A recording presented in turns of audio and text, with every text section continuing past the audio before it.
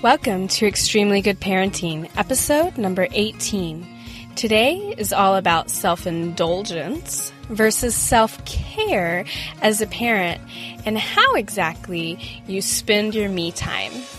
So, it's been a little while since we've talked, and it's been a little while since I've recorded, but I've really missed it, and I really have wanted to get back to you.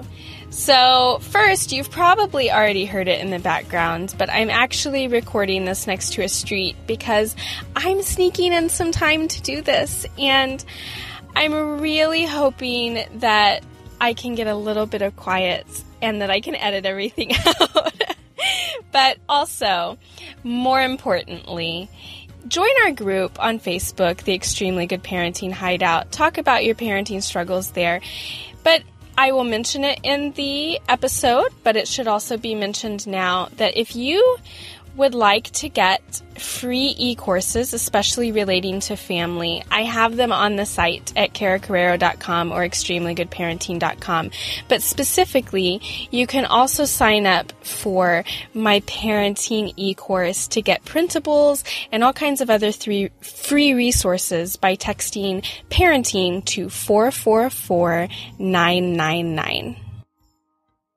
Hi, everybody. So I am actually sitting in my van right now at a nearby park recording this because lately life has been pretty crazy.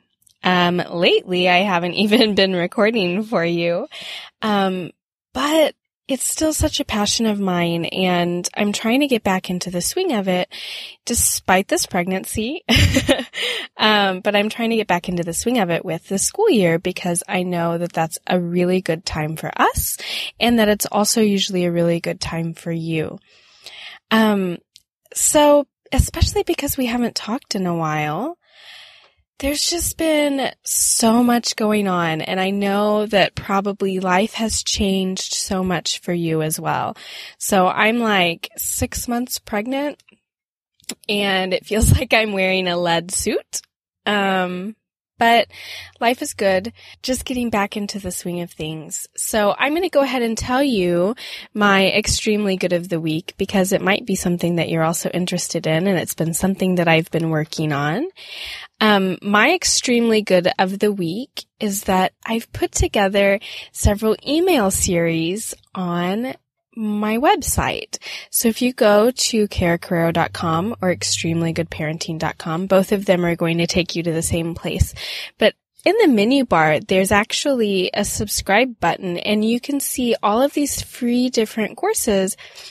That was free and not 3, just so you know, that I'm offering. So one of the most popular ones already is making meaningful connections with your kids, but it's also about just connecting as a family.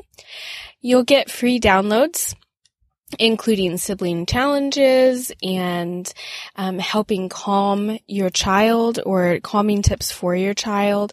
And then there are just different ways that I have included to help really connect your family and create a strong family core. So that's my extremely good of the week. I'm really thankful to have gotten it done. But it's also something that I think that you'll love. So go check it out and subscribe if you haven't, because it's completely free. It's just something that I really want to provide. So today's topic is about a misguided notion of me time, and me time in the sense that we identify it as self-care, when in reality, it's not self-care at all. It's more self-indulgence, so to speak.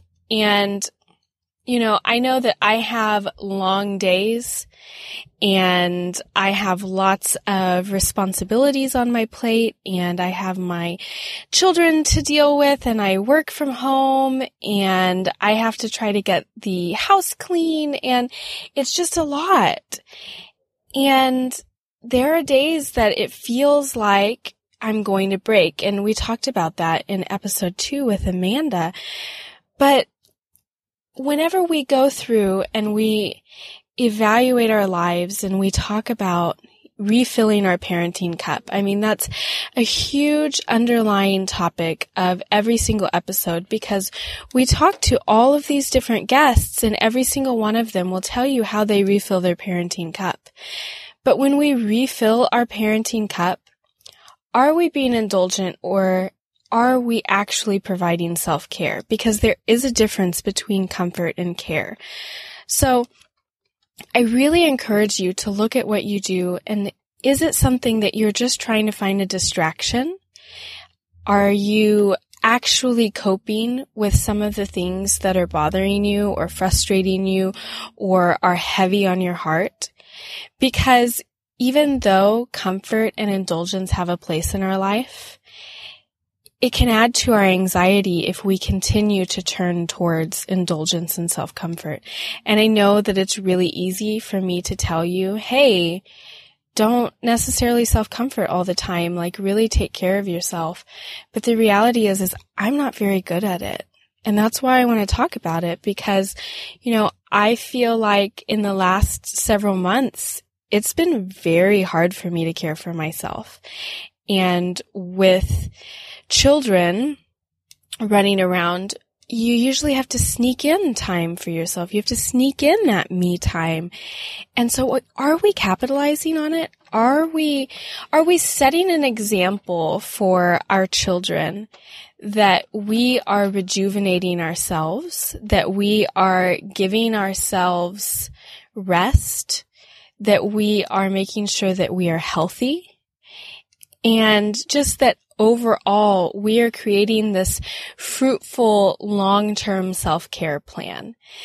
And so some things that I just thought that, I'm thinking about and that I thought that might be helpful to you are you encouraging and pushing yourself to start something good? And good can be anything, but if you are encouraging yourself to start even just a very mundane's not the word. I don't know why I chose that word. Even if you are encouraging yourself to start even just a very, very low-key exercise routine. I'm not talking going out and running marathons or weightlifting or anything like that, but stretching in your living room. It releases some of that pent-up energy. It's healthy for you. And you can still go through some of those indulgences that you really like. So if you like listening to music, go ahead and listen to the music that you love that accompanies the exercising that you're doing, or vice versa. Find an exercise that accompanies the music that you love if you really love music. But you're setting an example for your children, but you're caring for yourself. And caring for ourselves is so important. And I feel like I've lost sight of that in the last year in a lot of ways, just because life gets hectic, especially with multiple kids in the house. And pregnancy, let's not get started on that. And I just realized that I was kind of spiraling because I was taking my me time and spending it on things that comforted me, not things that really energized me or things that cared for my soul. So another idea is really nurture your mind. Read, listen to an audiobook. If you have faith, or just meditating, but if you sit and pray or read your Bible or whatever it is that you do that really fuels your innermost being and calms yourself, because I know I have such a hard time turning my mind off. I can get the whole house to myself with nothing to do per se. And yet I can't sit there and do nothing. It just is part of me. And so if you can find a way to try to turn your mind off, try to alleviate that anxiety, that's huge. And then really me time doesn't have to be me time. Why not involve your kids? Why not bring them along in your self-care routine? So by instituting a family walk or a mom-daughter, mom-son day that you do something every week that either is just rejuvenating or helps get you moving, because movement is so great for your mind as well. That's why they say that kids, whenever they go to school, if they don't have adequate recess, they're bouncing off the walls. And so it's really not that much different for us as adults, that we need to get out and move too. We need to use the bodies and the muscles and everything that we have. And then just cultivate a new skill. That's another idea, that instead of necessarily like indulging and consuming, my husband and I have talked a lot about, like, we live in such a consumer society. And so many times that consumer society, we talk about it like we're buying everything. But in reality, how many of us have sat down and binge watched a show? How many of us have sat down and binge read something? And it's not to say that's necessarily bad, but whenever we create, there's something powerful in that need to create, no matter what it is, whether it is writing or speaking or sewing or, any number of things, woodworking for, there's just so many things that whenever we cultivate new skills and whenever we create, we find so much purpose.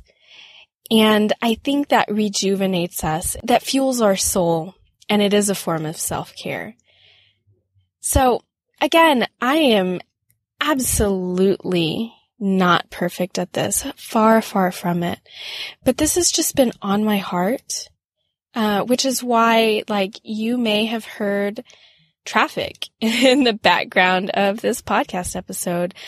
But I realized I needed to overcome my perfectionism, to just be able to share with you something that's on my heart. Because I think that a lot of us are living in this space of self-comforting rather than self-caring, and self-indulging rather than looking at the long term of our physical and our mental health. So let me know what you do for a self-care routine, because I would love to hear your ideas. Well, that's the show, everybody. I hope you gleaned some good information from it, but I also hope that you'll join me for this season per se, because I have so many great guests and great topics about parenting.